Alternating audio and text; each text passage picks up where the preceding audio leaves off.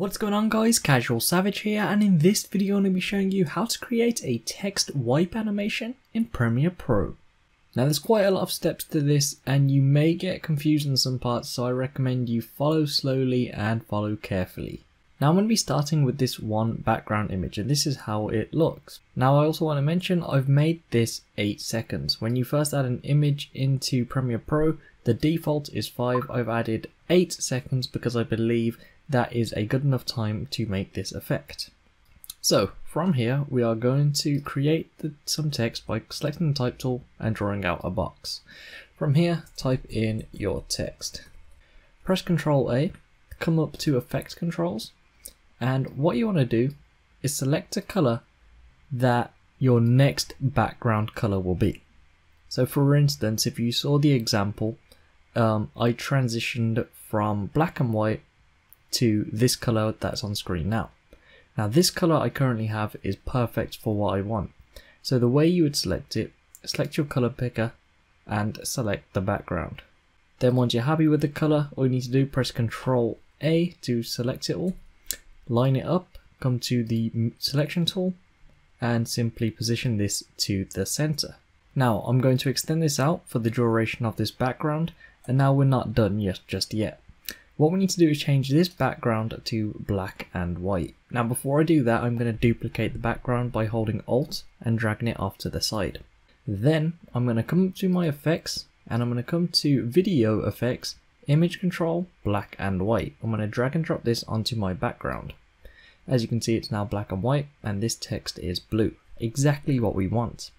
Now I'm going to hold Alt and I'm going to drag out my text to the right so it's now over this background. All we're going to do from here, left click the text and we're going to change the text color to white. Now the reason we're changing it to white is because the previous background, which is this background, has a grey/white background. You can see there's quite a lot of greys, blacks and whites in that, but white is probably the closest to it. So hopefully you're following along just fine. You've got one background which has the same color text as the opposite background, and you've got this piece of text which is the same color as this background. Pretty basic, and it can be any colors you would like. So the next thing we're going to do is add some sort of animation to the text so it's not just going to be still the entire time. So I'm going to left click my text and I'm going to keep this simple and just use the scale for this. You of course can be a lot more creative. I'm going to change the first keyframe to 85. I'm then going to come across towards the end and I'll put it to 125. So it's made the text bigger, and I'm going to drag this keyframe off to the end. I'm then going to left click the last keyframe. I'm going to hold shift and select the first keyframe. I'm going to right click and select copy. Then the next piece of text on the right, we're simply going to come to scale, toggle the animation, come to the very beginning, right click and paste. So now we have this same transition here on this one as well. Now the next thing we're going to do is highlight these two here, so the colored version you can say, and we're going to right click and we're going to select nest. From here I'm just going to put color and select OK. You can name that whatever you want to. I'm then going to drag this onto video track 3. Now the reason we've nested it will make a lot more sense later on in the video. Now if you remember, this clip is going to be a total of 8 seconds, as you can see. So that means that 4 seconds is the halfway mark, and this is what I'm going to be doing. So from 4 seconds I'm going to go back 15 keyframes. So as you can see, as soon as I go back, it's taking me to 24. That's because I'm currently, or my sequence is in 24 FPS. From here I'm going to lay down a marker, and that's going to tell me 15 frames from 4 seconds. Then from 4 seconds we're going to go to 15 frames forward this time. So that means it's going to be 4 and 15. There we go, and we're going to lay down another keyframe. So this is the time period the transition is going to happen. So the first thing we can do is trim the start of the colored one down to right where the marker is.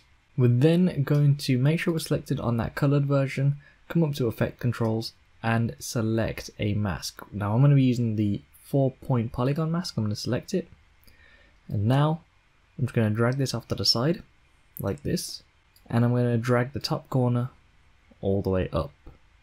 There we go, and now we need to animate the mask path.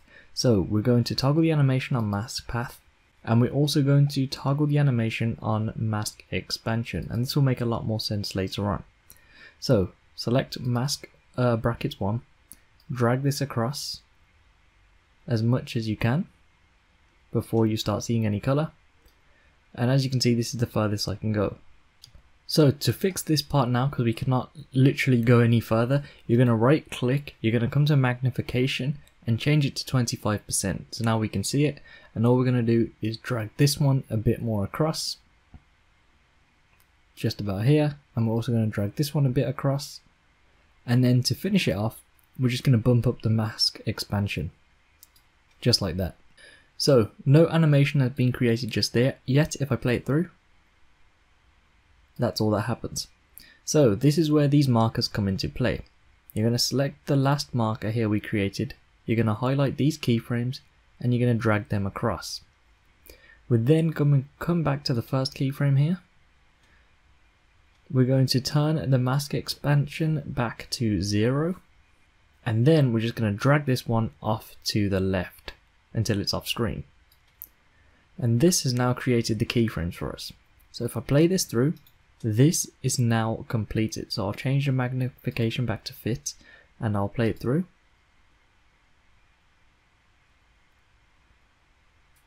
Just like that, super simple and a super clean effect.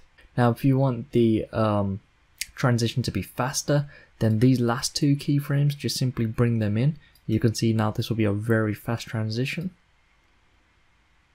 like that. And if you want it to be longer, just drag these last two keyframes out, and this is now going to be a very slow transition, like that.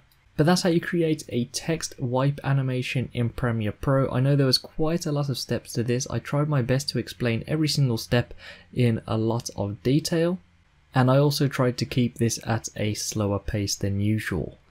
But that is how simple it is to create the text wipe animation. You can see it looks really nice in the end.